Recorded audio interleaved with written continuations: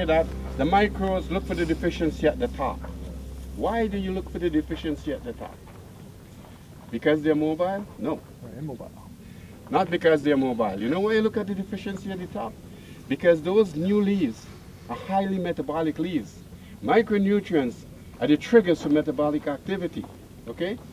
And if they're not there, you don't get the big metabolic activity, okay? So when you see deficiency symptoms, you've got to not only know that it's a deficiency because it's mobile and non-mobile, mobility of nutrients, they're there, but it's why that deficiency is there.